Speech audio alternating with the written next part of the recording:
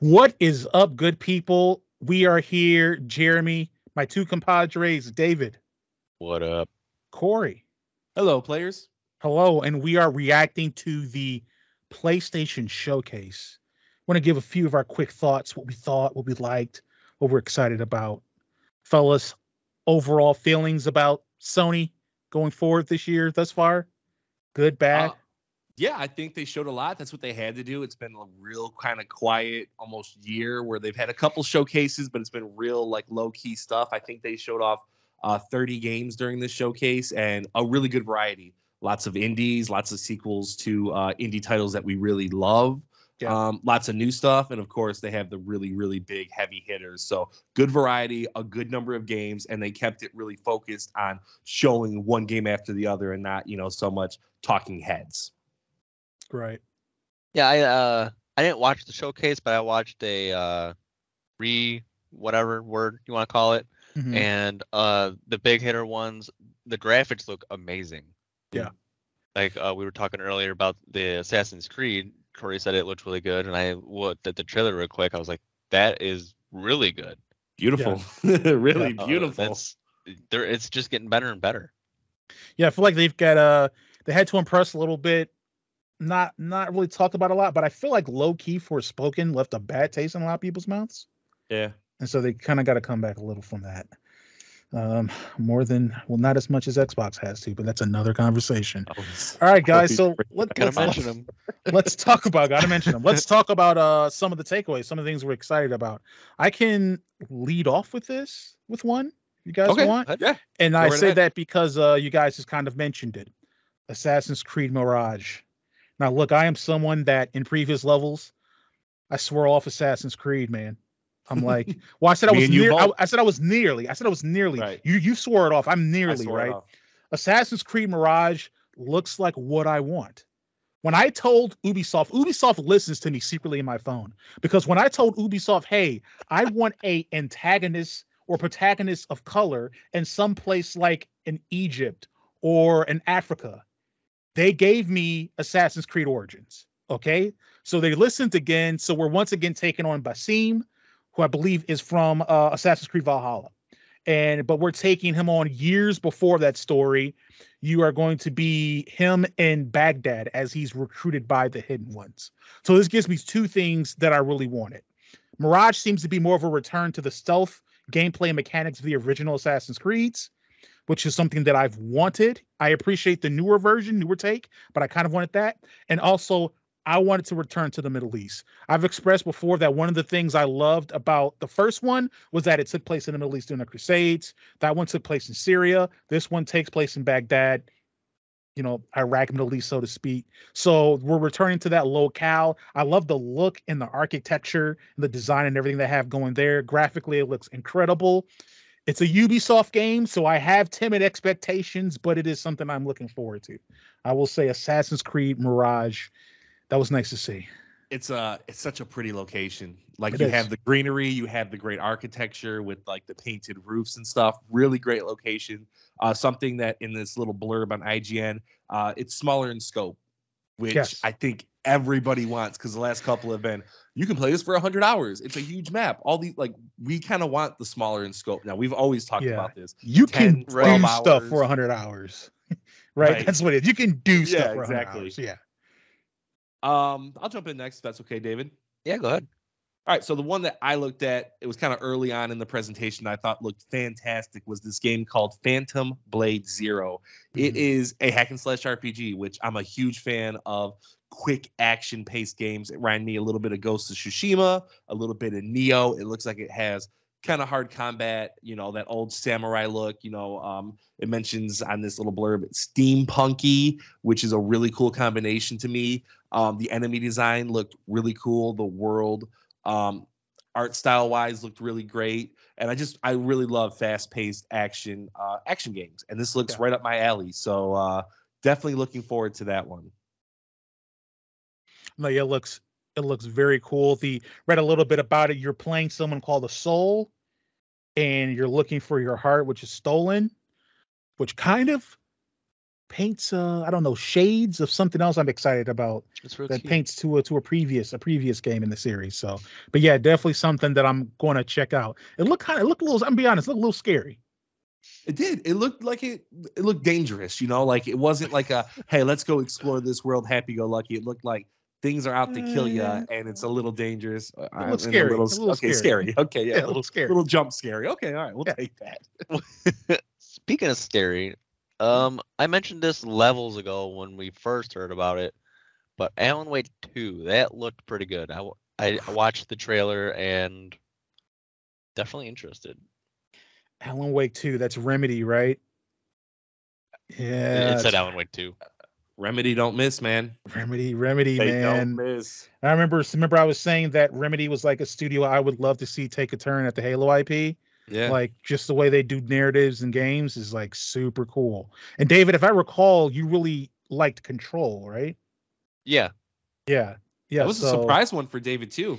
Yeah. I did not expect them, didn't expect it. And this is like that was like a little bit horror, like it had a horror like fringe to it. Kind of like psychological horror. Yeah. Yeah. This is horror, and that is right up your wheelhouse, So that's really cool. I think that's what David's goatee tugged me in there. Yeah. So like I mentioned before, kind of going back to what we were saying with Quantum Blade, right? That whole hints to things. The other thing I'm excited about is they did the trailer for Dragon's Dogma 2. Now I kind of hinted at before because the main kind of exciting incident in the first Dragon's Dogma is that a dragon steals your heart.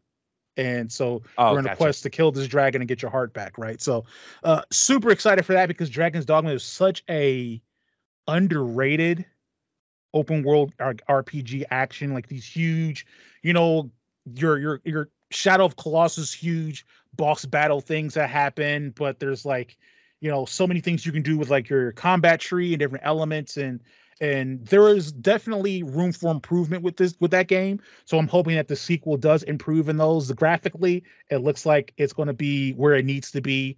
I'm very much looking forward to that because your boy's already got Dragon's Dogma on his PS5 loaded up, so this is another one to add to it. I'm reading right now that it was developed in the RE engine, so nice. It's gonna look fantastic. Yeah, we've talked about that engine all the time on this podcast. We love that engine. It's so beautiful. So the games look amazing. Yeah, that's a huge boom for Dragon's Dogma 2. I'm curious how they're going to use it at such a larger scale compared to the RE games that are really focused. Seen an open world game with that engine. I don't believe. I don't think so. I don't think so. Just the smaller, straight, narrow game. So it'll be kind of exciting to see how it holds up through that huge open world. Man, my second one's really easy to guess. Spider-Man 2. Spider-Man 2. Not only did it look good, they showed a 10-minute gameplay feature on it. Man, it looked fantastic. You had the symbiote suit being worn by Peter Parker. That gave him much new abilities, which was awesome because you have two playable characters in this, at least two playable characters. You have Peter Parker Spider-Man and you have Miles Morales Spider-Man, which, going from game to game, they were mostly the same with a couple different abilities by Miles Morales. But now with the symbiote suit, very much different abilities. So you are going to get two different kind of gameplays between these two characters, which is fantastic design because you don't want to switch between two characters that are kind of the same. So this is really good. Story looks fantastic. They're setting up Kraven the Hunter, which Kraven is not a huge. He's kind of huge in the Spider-Man universe, obviously, but he's not like one of the big hitters. But he always does have an interesting story where he wants to hunt Spider-Man because he always wants to get that next big hunt. And the symbiote suit messing with Peter Parker. I was kind of laughing because in the trailer he was so aggressively dark. What do you want? He was so mean, so aggressive. It's like, all right. They're really emphasizing that, but I'm glad they are. Everything looks good. It's coming out this year, which is huge for Sony because they need a big hitter, and that's going to be a big hitter, and I'm excited for it. Very, very, very excited. It's going to hit well. Yeah. Yeah, I don't see what would hold it back, really. All right, David, on to you, man. I'm interested to hear this one. This might be a little obvious, but the VR for Resident Evil 4. Okay. I have the original Resident Evil 4 VR, and I couldn't play. I was getting motion sickness, but to be in this world with how well it looks now, It looks because so good. yeah, because the other one, it was Resident Evil, cool, but like it was a video game. This just you look like you're in a corroded, beat down building. Yeah. It's so real, and I'm excited to see gameplay for that. RE, keeping it on brand with the RE. On brand. Yeah, I think. Did you play any with the newer like RE2, RE3? Did they do any VR for those too? Those two did not. Don't think so. Yeah. 7 and 8 did. Okay. Those don't work in the same engine as those though, right? Or do they? I believe so. Yeah. They do. Okay. Yeah. Okay. So okay, cool. I was gonna say, is this like the first VR within that engine? But I guess not. Can we give a couple other quick shout outs? Yeah. Yeah, if you got I think we'd be amiss if we didn't at least, even though I don't know if any of us are huge fans, Metal Gear Solid 3 remake, Snake Eater. That's a big trailer, one for the community. Blew my mind when I watched it. I'm not even a Metal Gear Solid fan. I was blown away before he was showing up. I was like, this game looks fantastic. What is it? Am I going to play a snake? Am I surviving in the woods? And I was like, oh, Metal Gear Solid. And I might jump into it because that's kind of currently like known as like, I would say it's probably the best Metal Gear Solid game. Obviously up for debate, but yeah, that looks really, really good. Bungie with Marathon, they don't own Halo, so what do? They're bringing back the older Halo. Yeah. To kind of like, hey, Sony, you want this franchise now that you own us? And right, that's one I'm keenly looking into because not only do you have that now, I've mentioned before on the podcast, but if I recall, PlayStation's original answer to Halo was Shadowfall. Killzone, I should say. Shadowfall was the last of Killzone. But yeah, I think Killzone was their answer to Halo, even though one can make the argument that Resistance was a better answer to that thing. So I think that's what Bungie is essentially giving them now. Marathon is going to be their answer to Halo. And look, when you talked before about Destiny 2 and yada yada, not the greatest Bungie, yada yada. When it comes down to it, even though Destiny has a lot of issues, its gunplay is superb. Bungie knows how to do gunplay.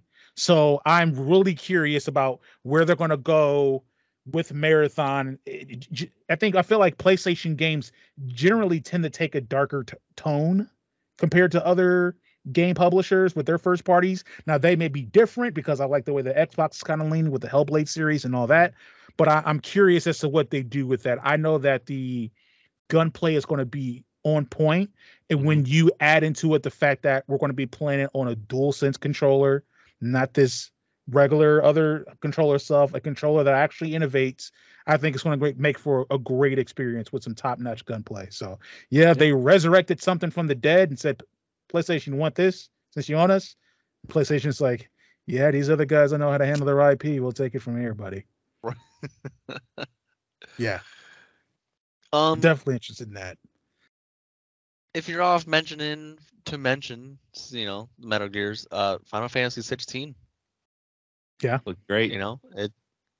Another one to add to the franchise, another one that's going to probably be here for a couple years. Coming out very soon as well. Yeah. Yeah. Less than a month at this point. So are there any releases? I can't remember. Are there any releases that are being sandwiched between freaking Zelda and Final Fantasy? Yeah. Street Fighter 6 is June 2nd. I guess that they're in such a different lane. Diablo 4. Such a different lane. Those make sense. I feel like different lane than. You're just saying that Zelda and Final Fantasy are very closely related.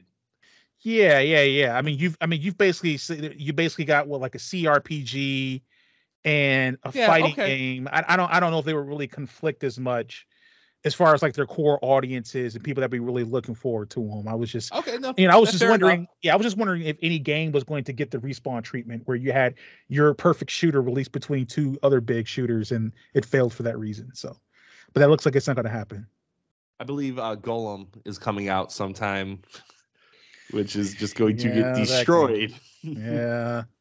People are gonna be like, "Oh yeah." I don't have high hopes for it, but hopefully. Yeah. But was there any other takeaways from the PlayStation showcase? Like I said, I think it was just overall a good showcase. They also released that mobile thing that's gonna come, a handheld, not console. But do you guys see this? Yes. What do we Yeah. think about that? It's just streaming. Is that what? That's what am I'm I understanding. getting that right? Yeah, that's what I'm understanding. That it's just for streaming. Okay. Good luck to them. We'll see. Good luck It'll to be them. interesting. Priced right. Maybe I get it. Probably not, but we'll see. At least it's something new. Yeah. Well, we'll see. I think it is cool that Sony's getting back into the handheld game a little bit. Right. Yeah, but that's it for us. Quick thoughts on the PlayStation showcase. This is Thoughts and Players. We release a weekly gaming podcast. If you like this, make sure you subscribe, follow, can tune in for more. Until next time, we will catch you on the next level. Peace.